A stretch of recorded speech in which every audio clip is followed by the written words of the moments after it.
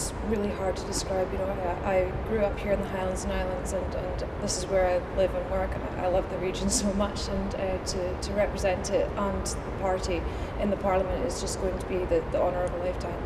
And people always attach a great significance to people who are the youngest, or you know, they like to pick things out like that. I mean, what does it mean to you to be the youngest member?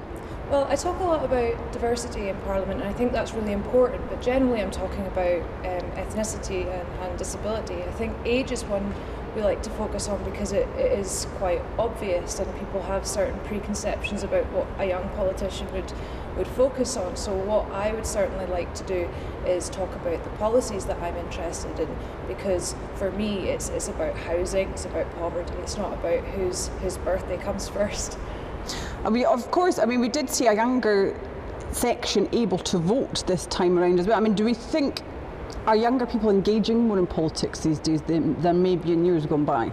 Yeah, I think so. I think lowering the voting age to 16 has done wonders for youth engagement. I mean, if you look at the numbers of people who were 16 and 17 in 2014, not only did they vote in 2014, but they are still voting now. So what's your priorities moving ahead from here? Housing is absolutely my number one focus, and that's everything from tackling homelessness to protecting rights for private renters and making sure that there are homes available.